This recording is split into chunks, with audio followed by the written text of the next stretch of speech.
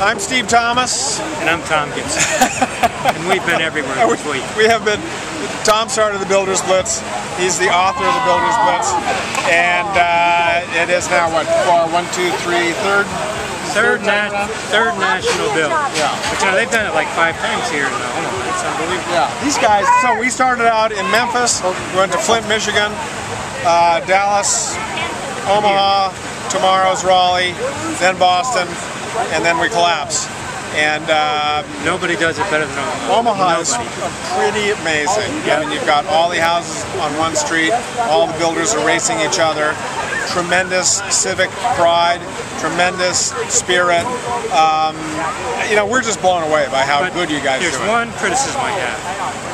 The memo says you're supposed to finish Friday. It's Thursday and they're all finished. They don't understand. Some of them sandbag. Yeah, that's not fair. Yeah, so they're not supposed to finish till Friday. They just didn't put the lawn chairs out until this afternoon, and they're like nah to the rest of the builders. No, seriously, Omaha, it's just a model of how the Builders Blitz should run, and frankly, it's a model for how a city should be run. We're really impressed.